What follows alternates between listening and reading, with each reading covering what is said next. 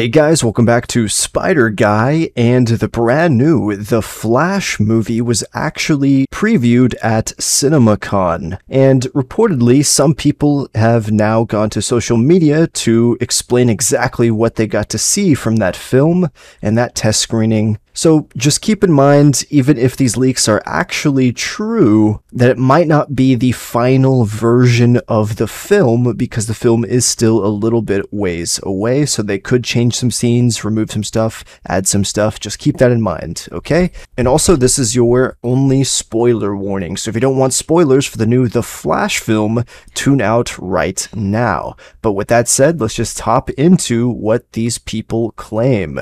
So, apparently the film starts with the Flash's secret origin in the DCEU, soon after a team-up with Batman and Wonder Woman. It's revealed that Barry got his powers in 2013, the same year that Man of Steel was released and took place, and secretly took part in the background. Donning a crude costume, he actually went to Metropolis to help protect the city from Zod's invasion and save civilians. Barry contemplates that time even harder after his dad, played by Ron Livingston, fails to see an acquittal of the murder charges that keep him behind bars. This is the point where Barry decides to go back in time to save his mom. So he talks to Bruce, Ben Affleck's Batman, who tells him that he could destroy everything, but he goes back in time anyway. All it takes to save his mother is actually just hiding a can of tomato soup, which then sends her to the store and keeps her out of the house at the time of the fatal incident. And also there's no mention of the Reverse Flash or who's responsible. With that said, Barry tries to make it back to the present to see the fruits of his labor, but he's attacked by Dark Flash and left stranded in 2013 with his younger, depowered self. Barry then gives his variant his abilities, although it costs him his own powers. And that's not all that winds up broken. Reality doesn't wind up much better when Zod then invades with no Superman to try and stop him. The only recourse the two Barrys have is heading to Gotham City to seek Bruce's help. But at that juncture, they find Michael Keaton's Batman has replaced Ben Affleck's. And timelines and realities within the multiverse have folded in on themselves, similar to the Flashpoint storyline. Of course, this entire movie is just a bastardization of the Flashpoint storyline and twisting and changing everything from it, of course, if you were unaware. So continuing on, at first, Keaton's Bruce has no interest in helping them, but he soon comes around when he realizes it's their actions that created the new entangled timeline. The only chance they have is to locate Kal-El, and their search sends them to a Russian prison. Obviously, they don't find him there, and instead discover this race-swapped Kara Zor-El, Supergirl. So she dispatches the guards after powering up, saving her new allies, one of whom develops a crush on her that becomes important later. Meanwhile, the Zod situation gets worse as he starts terraforming the planet again.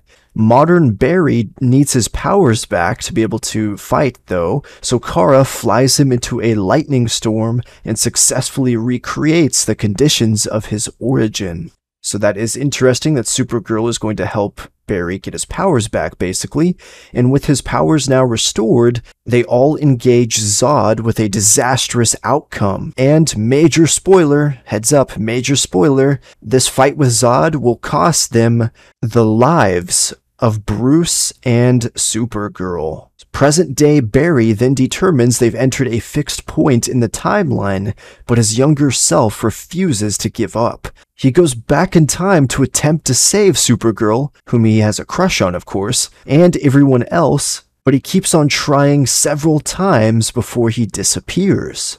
Dark Flash then emerges from the Speed Force and reveals that he is the 2013 Barry Allen. He'd spent years, it turns out, trying to fix the timeline to no avail, eventually growing to loathe his future self for screwing everything up. The latter thus time travels one more time to undo saving his mom, which takes him through the Speed Force for cameos. Some of these guest appearance cameos are by Nicolas Cage, Helen Slater, Christopher Reeve, George Clooney, and Adam West, but all of these are with caveats. The leaker urges readers to temper expectations and explains that the sequence is simply very VFX heavy, and you might only see the shape of some of the characters. However, we might be treated to the sight of Henry Cavill through recycled footage. But even that might be cut, just keep in mind. So then, making it to the now altered point in time, Barry puts the soup can where it belongs to ensure that his mom is killed, as normal. And then the timeline goes back to normal as well. He also ensures his dad goes free and runs into Bruce Wayne, except it's not Affleck or Keaton, though it was going to be, and only his feet are shown. And they finish off by saying that Warner Bros. May actually place a cameo here, possibly George Clooney, but they can't say for certain. Originally, Michael Keaton and Supergirl would meet Barry at the end to set up the DC Films rebooted DCEU, but that's no longer happening. Neither is a supposed Crisis on Infinite Earth setup that would make use of the Snyderverse, which is instead purged completely and goes unmentioned. And that seems to be the end. So guys, that was the Flash film leaked by viewers of CinemaCon, reportedly at least. Personally, I think a direct comic accurate adaptation of Flashpoint would be better, but this doesn't seem all that bad. It might make for a decent movie, but who knows if it's better than just alright, you know? We'll have to wait and see, but let me know your guys' thoughts on all this in the comments down below. What do you think of this? Are you excited for the Flash film? Let me know your thoughts. Be sure to smash that like button and subscribe for more entertainment news, updates, and leaks coming in the near future. Thank you all for tuning in, and I'll catch you guys next time. Peace out.